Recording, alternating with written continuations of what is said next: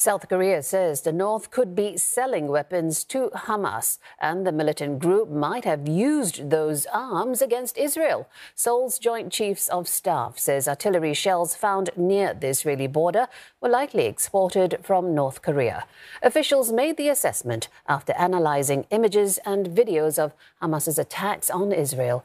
South Korea identified North Korean weapons, including 122-122mm artillery shells, which had the marking Bang 122, suggesting the same ammunition used by Pyongyang's military. Seoul also warned that the North could use Hamas's tactics to launch a surprise attack on South Korea. Pyongyang has dismissed allegations that its weapons have been used by Hamas against Israel. South Korea believes the North has been exporting arms to Middle Eastern countries. North Korea has supported Hamas and described Israel's response as ceaseless criminal actions. The United States says it is deeply concerned with what North Korea could be getting in exchange for its alleged weapons delivery to Russia. Mr. Sung Kim made those comments after a meeting with his Japanese and South Korean counterparts in Jakarta.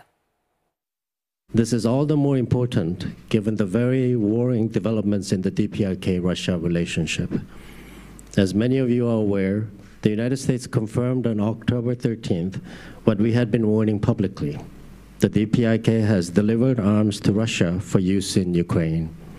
This development is in addition to the confirmed November 2022 delivery of weapons to the Kremlin-backed Wagner Group. North Korea's provision of military equipment and munitions to Russia and the transfer of certain nuclear or missile-related technology between Russia and North Korea constitute a blatant violation of UN Security Council resolutions. It seriously threatens our security too. We will keep working together in our response. We strongly condemn North Korea for completely disregarding the Security Council resolutions that prohibit its nuclear and ballistic missile development, and strongly urge North Korea to comply with the obligations set forth by the collective will of the international community. This trilateral meeting is taking place days after Washington accused the North of providing Russia with a large shipment of weapons. It also said the suspected arms transaction was an indication of expanded military relationship between the two nations.